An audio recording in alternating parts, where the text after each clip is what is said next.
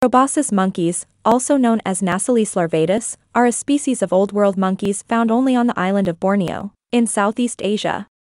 They have very long noses that can get in the way when they're eating, drinking, or even kissing. Male proboscis monkeys have huge bellies that can sway back and forth when they walk, making them look like they're dancing.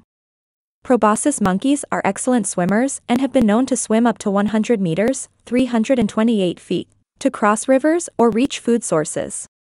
Baby proboscis monkeys are born with bright blue face, which turns pink over time.